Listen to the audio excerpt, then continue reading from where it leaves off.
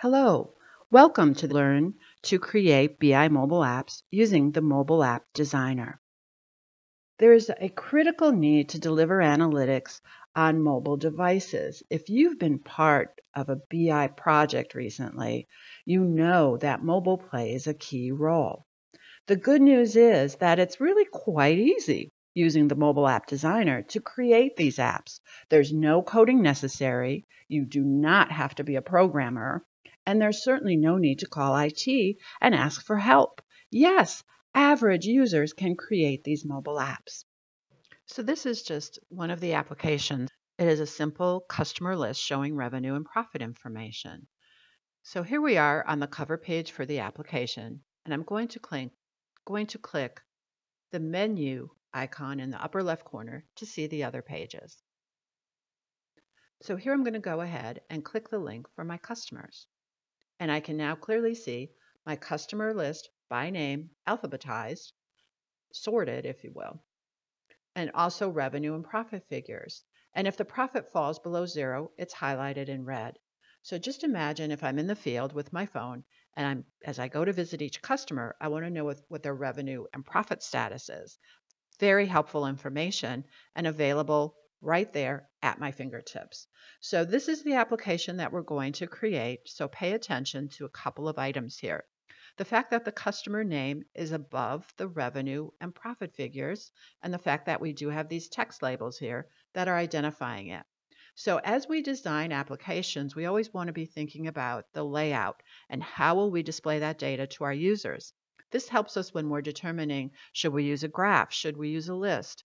What types of views will help us get the information to our users quickly as possible?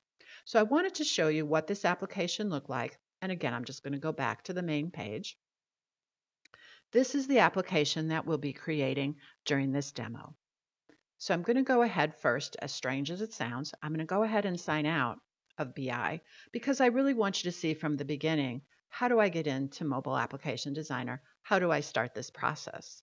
So I'm going to go ahead and log back in to Oracle Business Intelligence.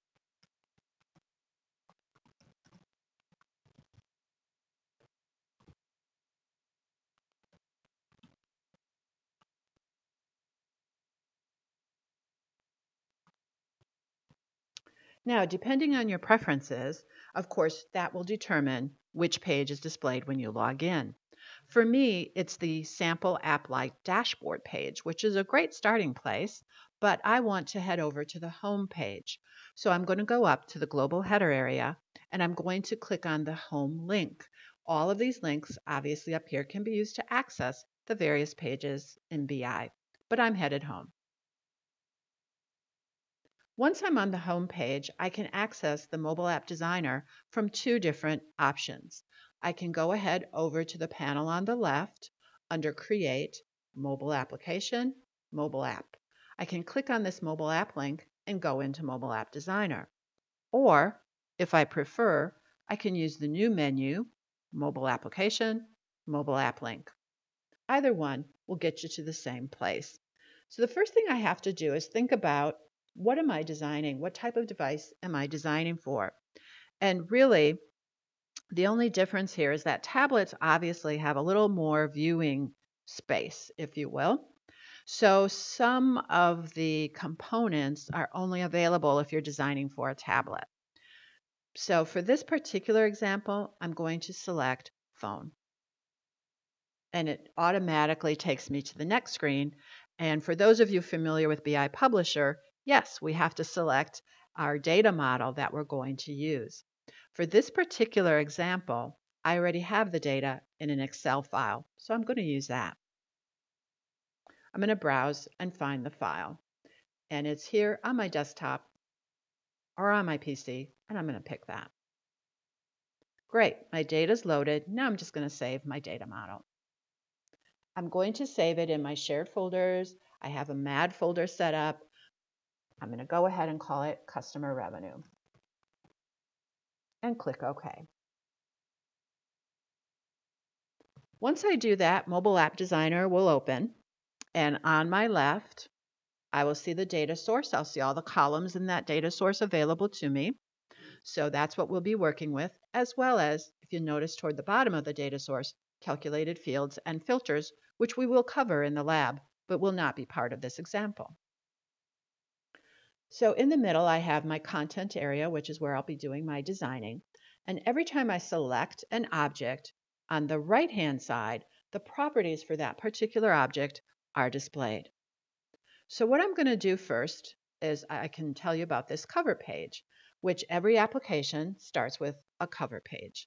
And normally it is your logo, or it might be a picture, an image of whatever type of information that you're going to display, and just a little name for your particular set of applications. In this case, we're going to start by right away just adding a new page, and notice you have multiple page types. In this particular case, we're going to add a tile page. And a tile page does exactly what it sounds, which is it tiles information across the page. So in each tile, you'll have information about whatever member you say it's going to be grouped by.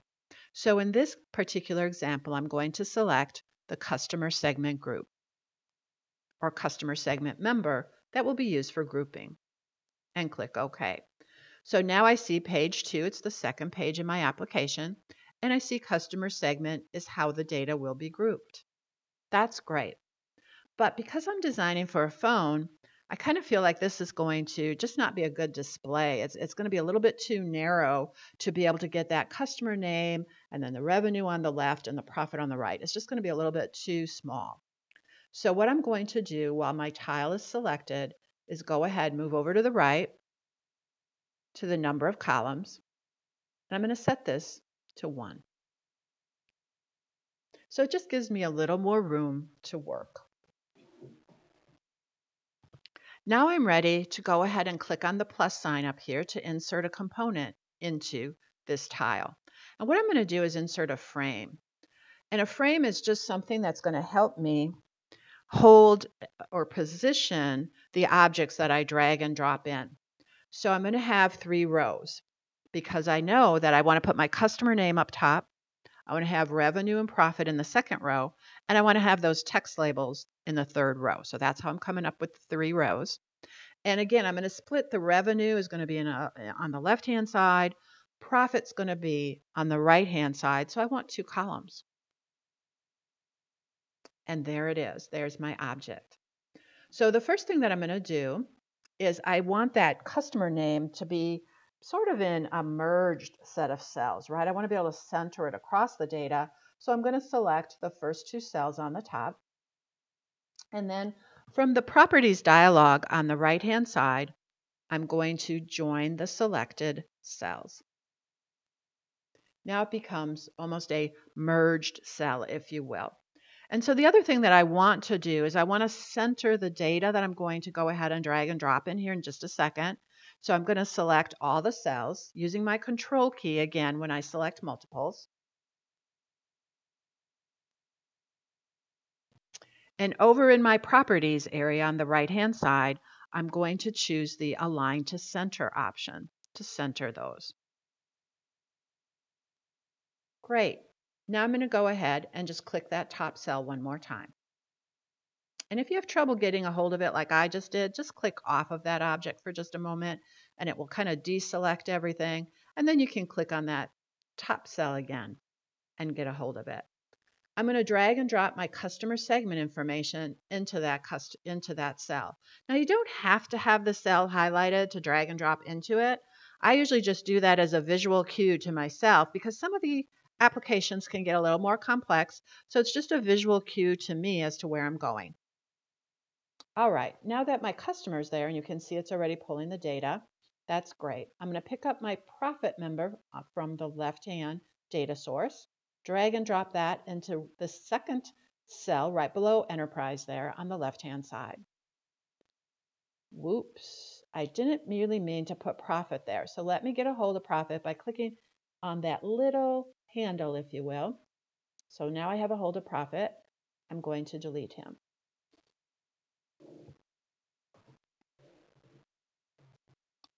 So I can select any object and I can delete the object. I can also undo, redo, copy, paste. So again, these are some of the icons or in my toolbar up here that I can use to help me out when I do happen to just make a mistake.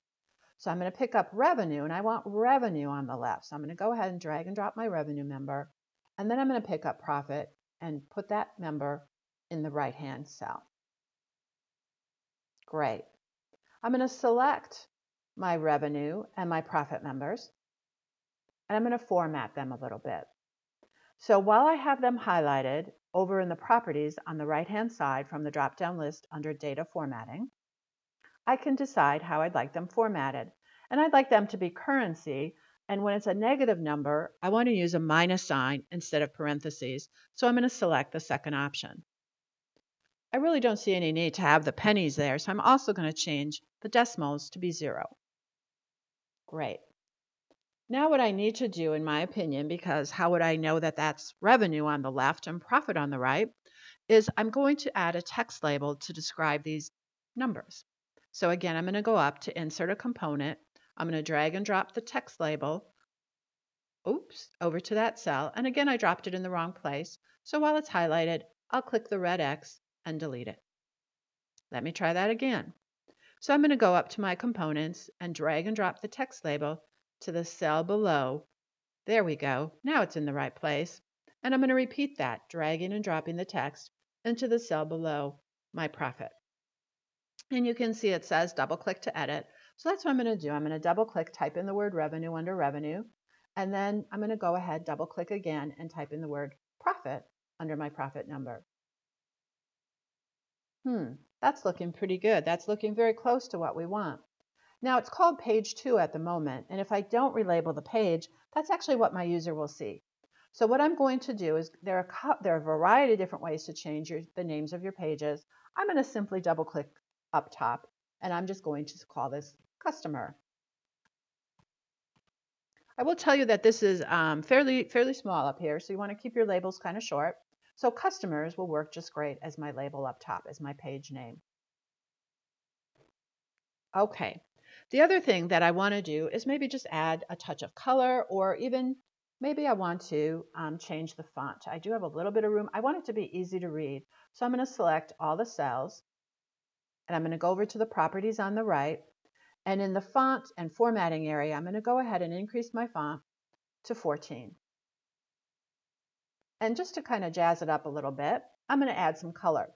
So I'm going to choose the customer segment member there, and I'm going to click on the little color bar in the properties area. Now it's not labeled to change color. You just have to know magically that this little black bar can change colors. So I'm going to click on this black bar, and I'm going to go ahead and say, oh, I don't know. How about if I make it kind of a little deeper blue color, just kind of jazz it up a little bit. And again, as they're looking at this, it might help to have color to differentiate between the customer segments. So again, it's just an easier way to do it. The other thing I might want to do is really call attention to that profit. When it falls below 0, I just really want it to stand out. So I'm going to select the cell that holds the profit numbers. And then again, properties on the right, I'm going to go over to conditional formatting, highlight. And when my profit field falls below, so is less than 0, I want to change the cell background color to red. So I'm just going to pick a red color and say OK to that. Now the font might be a little bit hard to read, so in addition, I might change the font color to a white. So that's pretty good, but I also might bold it as well, so it really kind of stands out and is easy to read. Okay, that's looking pretty good. I'm going to go ahead and preview the page.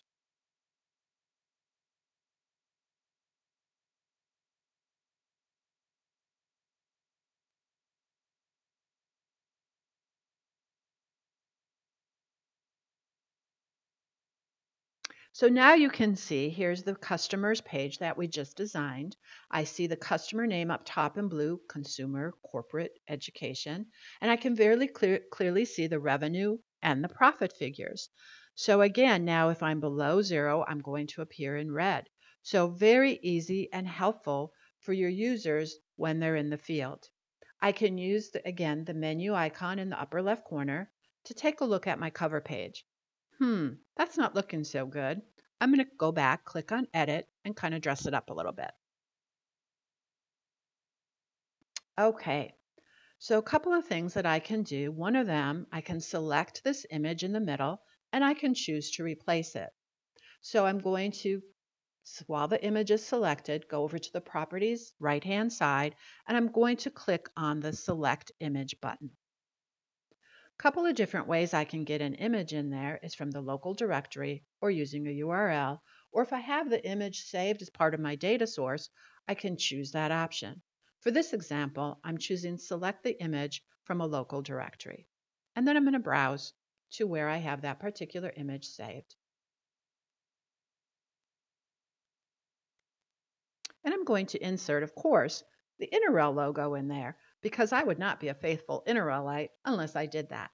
Now, I can use this little thumbnail here in the lower right corner to resize that image. I can make it as big or as small as I like. The other thing that I can do, obviously, is double click right here to add a title. So I'm going to add a title of Revenue and Profit.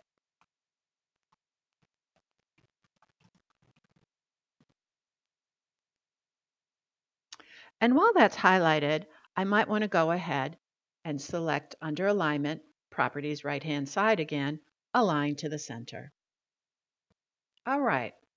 Now, I don't happen to have a subtitle, and I don't really feel there's a need for a subtitle in this case. So what I'm going to do is while my subtitle cell is highlighted, I'm going to come up and click the red X to delete it. Perfect. Now, I may not want it to say cover page up top either. For this example, I'm simply going to call it Mad Lab. There we go. All right, now I'm going to preview again.